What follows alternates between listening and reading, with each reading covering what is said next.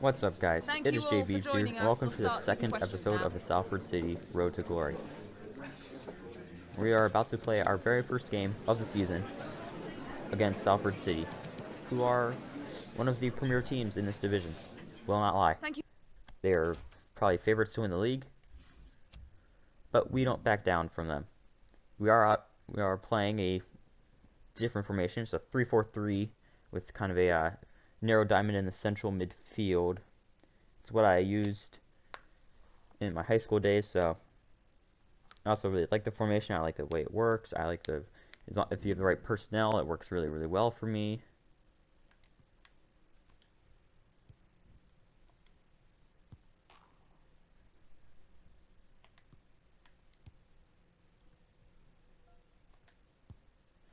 Alright, yeah, let's get into this game. Let's get into the game. First game of the season. Extremely excited to get things going. We're hosting Salford City at Roots Hall. As we welcome the two teams to the pitch. First game of the season. Always want to start off with the win. You know, even if we win this game, we lose the next two, I won't care.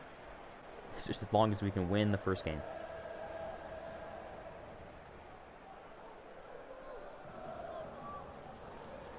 I'm not even joking. If we win this game, we lose the games for the rest of the month. Might be okay with that.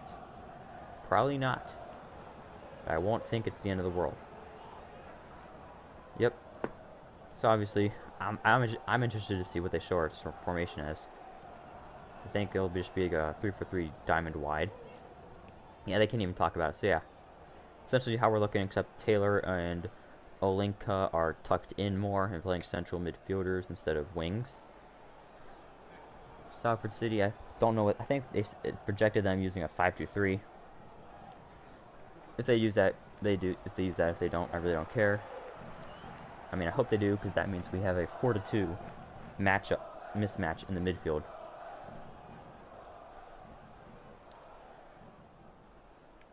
Yeah, they have an amazing front three though, and they have pretty good defenders, but it's a 4-2 advantage in that central midfield position. All right, get it back to our center back. Play defensive mid. Let's let the shape kind of take place. So one thing I'd say this formation really doesn't have is width, like attack from the width deep down. You know, like we don't have outside backs making runs for us, but we do. By giving that up, we also have an extra man or two in the midfield.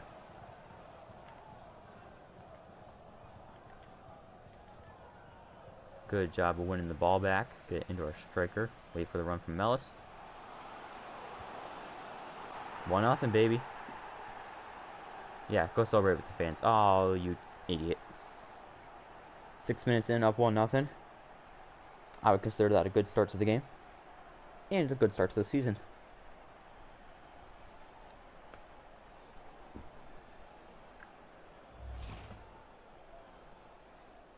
Yeah, beautiful hold up there from Aqua. And just giving Mellis time to get in behind the defense and finish it to put us up 1-0. Southend United goal. Number 29, Jacob Mellis. Alright, yep, that's out of bounds. Perfect. Yeah, just play it short.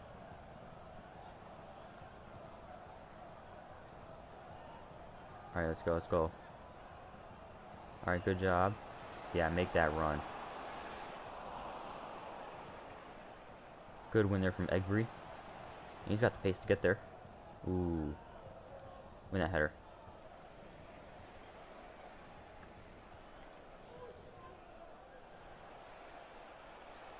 I will say, the only thing that can really beat this shape is the long cross-field diagonals. So, I mean, if you have the guts to do that, and, you know, that's your team's style, okay, cool. It's not necessarily a dangerous one, because obviously you can't just, it takes time. I mean, we got 3 center backs, so we just got 3 guys back.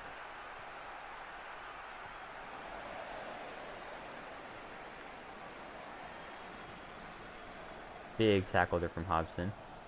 Keeps it in, even better.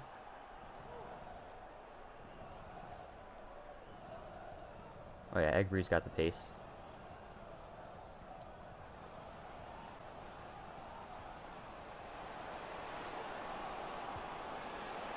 Just like that. 2-0. 17 minutes into the game. We are off to a flying start. Beautiful 3-ball in behind the defense. Excellent run. Excellent finish. Really just a bad job from Salford.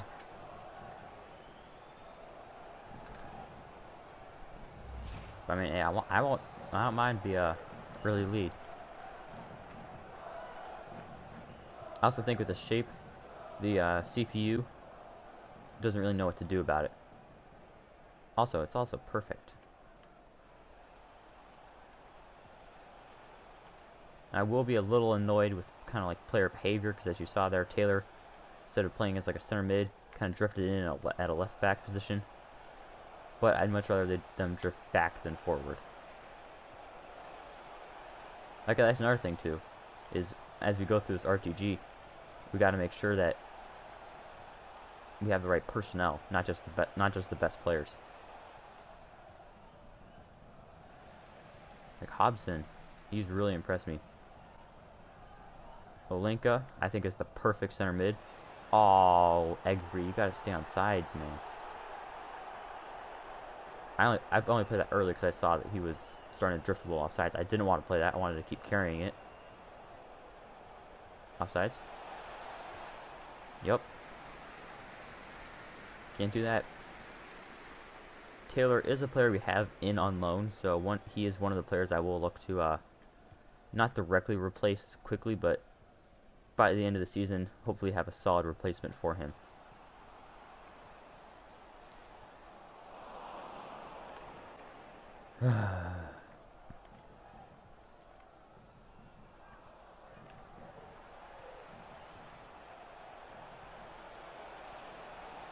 Ooh, good ball, good ball.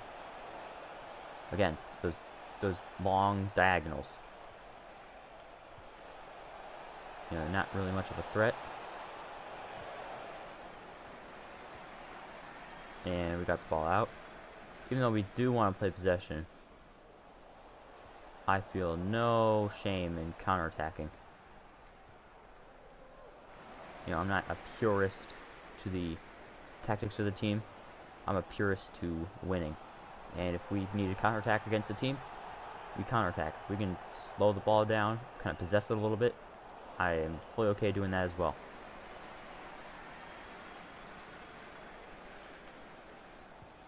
Alright. Going out wide there.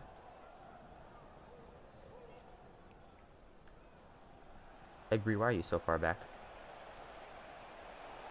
Oh, Diang's got caught out of position. One thing I will have to focus on is like center backs figuring out what to defend, because I mean, this is a pure 3-back. I guess one thing to talk about the last Men's World Cup in 2018. We're talking about how Belgium was like really the only side that played a pure 3-back, even though, you know, sides like England technically played a 3-back, but you had multiple players. I mean, sometimes they had 5 at the back, 6 at the back sometimes. Belgium truly only played with 3 in the back.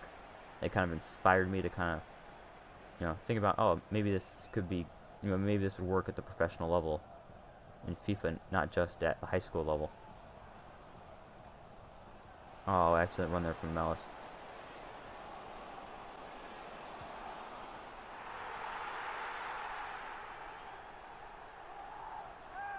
We're too good.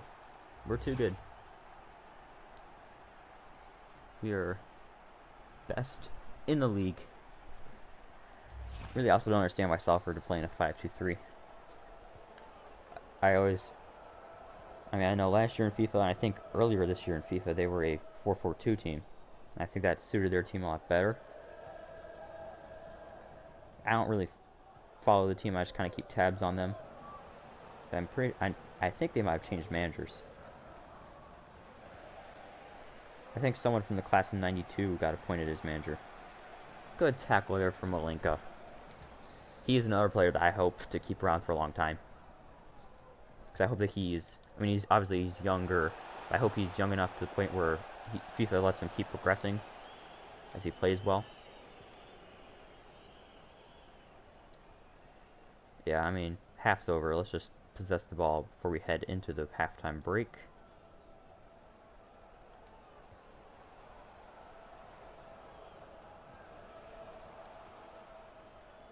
Just play back to the keeper. Yep, we're not doing anything. We'll take the 2-0 lead against one of the better teams in the division. I mean, we're the only team that's up 2 goals right now. I will also say I do really like EFL League Two. Because, I mean, obviously in the Premier League and the Championship, I mean, even the Championship, I'd say there's the top dogs that have a lot more money than everyone else, and they can go out and buy more players. Like, teams like Bournemouth and Middlesbrough, they have like 40-some million, but teams like Millwall and QPR and other teams like that, they have like 4 or 5 million. But I feel like, and I mean, even in the Premier League, you got Man City and Man United who have like unlimited financial power. But you have teams like Sheffield United in there that are happy to get a player every 5 months. I feel like in League Two and League One, I mean, there's Hull City and Sunderland, but that's just because they are broken franchises that somehow can't find a way to get promoted. I mean, they have tons of money, and they... Ooh.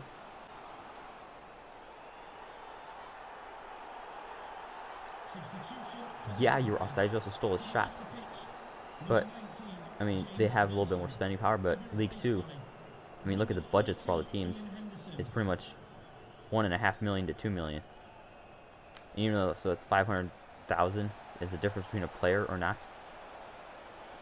They're really, everyone that gets bought is really around the same quality.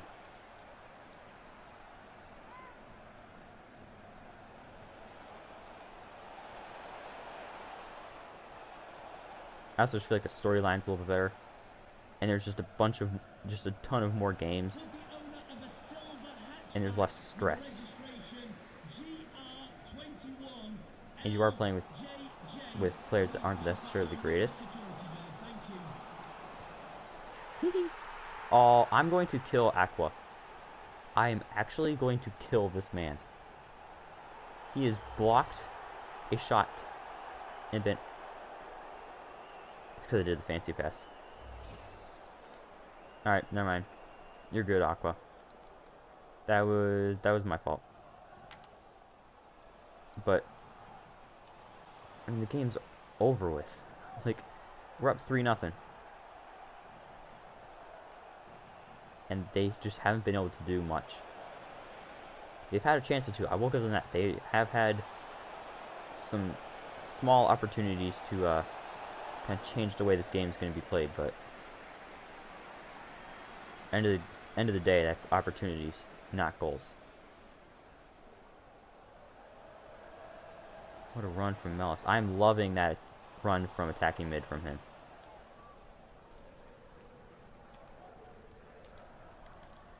I think we're gonna make a change in the 70th minute. Keep it in. Woo! That's what they call end to end. Alright. Throw-ins in, we'll set up our substitutions for in the future. Really gonna swap the center mids. Get Ferguson in for Taylor. And we'll put McCormack. Yeah, I mean, he can't move, but he's at least a different option. And we'll put Krimpu in for Lennon. Alright. Substitutes are set. Good job, Lennon. Now come off.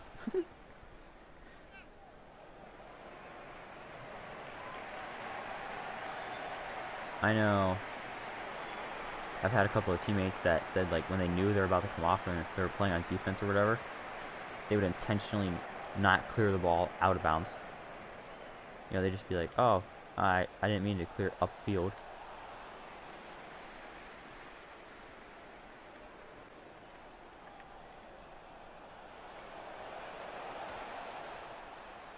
I will say another thing I do have to keep in mind with this team is, I mean, I don't play that many games.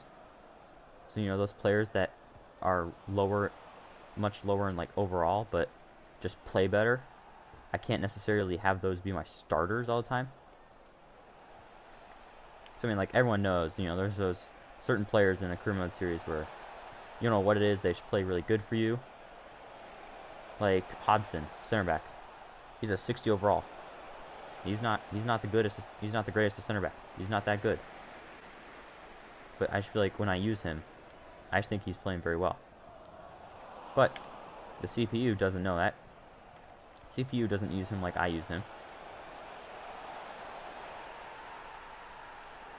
So, well, I mean, I kind of jinxed him right there. I don't think that was his man. I think it was McCormick's man. Oh yeah, it was yep, that was a good run from him. Goal for the visitors. Number 10, But like, Ashley I mean, Hunter. CPU is going to register him as, oh, he's a 60 overall, so he's not going to play good. I think one of these times I might sim, sim where like I watch to see how the CPU plays. You know, like how do they treat this formation and setup? What do they do? So I mean, you can put on like possession tactics and you can play a full-on long ball style. I know back before this new tactic system, back when it was the old one with the sliders, where it's, you know, 0 to 100, you can control, you know, defense, middle of the field, shooting, crosses, tempo of play. I would always go. I liked really short, quick passing, kind of like a counter-attacking system based off a tiki-taka style.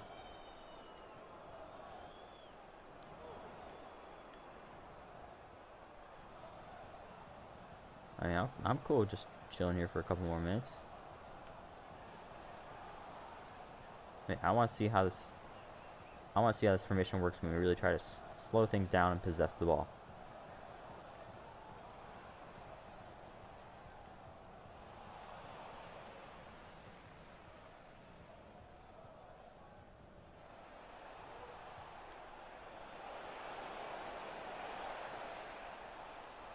Oh boy.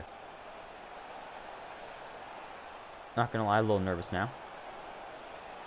Oh, Hobson. Oh, they got a corner off that, really? Oh, we hurt him. We hurt Ashley Hunter, not bad. He's a wannabe Ashley Young, so feel no sympathy. Whip it in, Torre. Whip it in. Yeah, that's what I thought. Get the weight room. Oh, I didn't realize I actually gave that as a foul. Clear that away. Good. Yep, Nathaniel George. He's not winning that header. Mackel can't get there. Ferguson can't get there. Kairu. Excellent dribbling. Yeah, take it yourself. Go on a little adventure. Play Nathaniel George. Yeah, let's take it to the end. Just take it to the corner.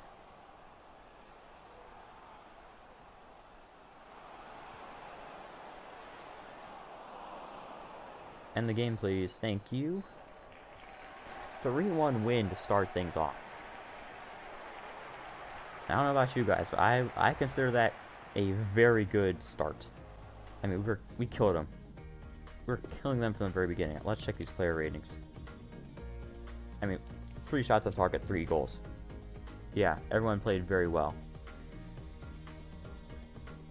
I mean, Nathaniel George didn't play that great, but that's because there wasn't really anything on his side.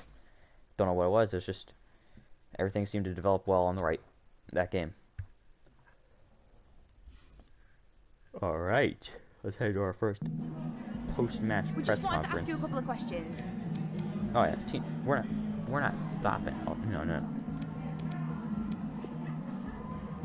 Yep, I'm glad you're unhappy, Akinola. I hope you leave No right more now. questions. Alright, so... Oh, yeah, he's been loaned out. Bye. See you later. It would be wrong of me to say I missed you. But things could be a little awkward when he returns from his loan. But by then, hopefully we'll be top of League One or bottom of the championship. Ooh. Excellent players from Oh, yes. Oh, yes. That's our three-star scout. Not the greatest players from Mexico.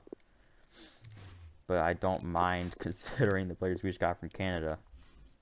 We probably don't even need to buy. Oh, yes. Give them to me. Ooh. Ooh. Oh. That's amazing. Like, that is legitimately amazing. Okay, I need to save. Because I save periodically, A, because you just should, and B, because my FIFA is pretty broken in many aspects. Alright, so yeah. So we got this William Collins. And we got fixture development plan. Really, you have a low work rate as a attacking midfielder? No. That won't work. Yes, you need to get that attack work rate up.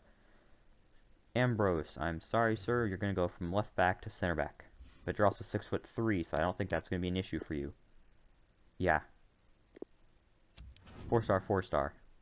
As a center back. Exactly what we want. Powell, my man. Again, you're 6'1". I don't think you'll suffer too badly moving to a center back position. Luke Graham. Ooh, high work rates. I think we can keep him at center mid. What's his stamina? 57 stamina. That could be improved on. So really, we give any of these to him, and I think we go central midfield, right? Or do we go box to box? And box to box doesn't do defending. I really want to get that stamina up. And he's got really good ball control, good agility, good balance, terrible shooting, decent. I think we'll just go as playmaker. Also gets his weak foot up. And oh, he's got finesse shot, nice, but not exactly what I would like. There's Tremblay, 6'2", 1-star weak foot. Yeah, he looks like a nice he looks like a defensive midfielder. Yep, ball winning midfielder. He's just essentially a forward center back.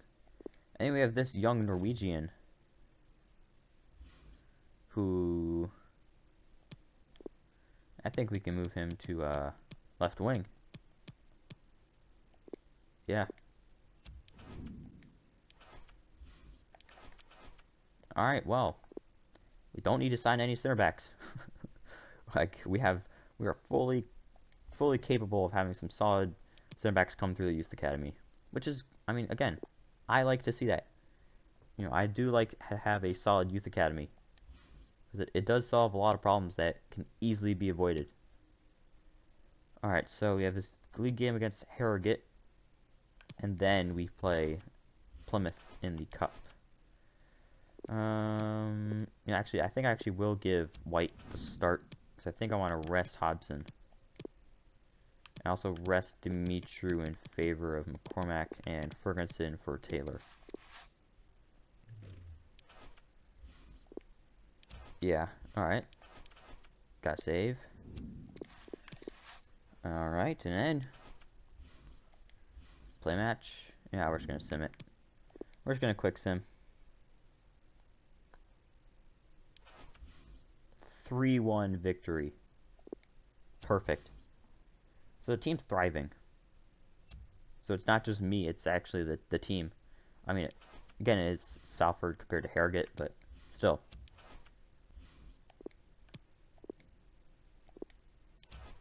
One thing I am trying to work on is, usually with these like Road to Glories, I don't pay attention to like squad rotation at all. Like, I play who I want to play. I think I'm gonna try to change up that ideology. Yeah, McCormack, you're also really too old to be playing for me. It's Ferguson. Ferguson. Actually, yeah. I think he's got better defending. He's got high. Yeah. So I mean, team's doing pretty well right now. I think we'll start Hackett Fairchild. I think we'll start him. Actually, no. I should have thought about this beforehand. Yeah. Probably should have played him last game so we could also again play this game. But I mean, I'm not a professional manager. I'm still working on that squad rotation stuff. I think that is actually going to conclude this episode of the Southend United Career Mode series. I hope you all have enjoyed. Make sure that you subscribe to the channel so you can see the rest of the series and all the new episodes that come out. And it is J Beebs signing off.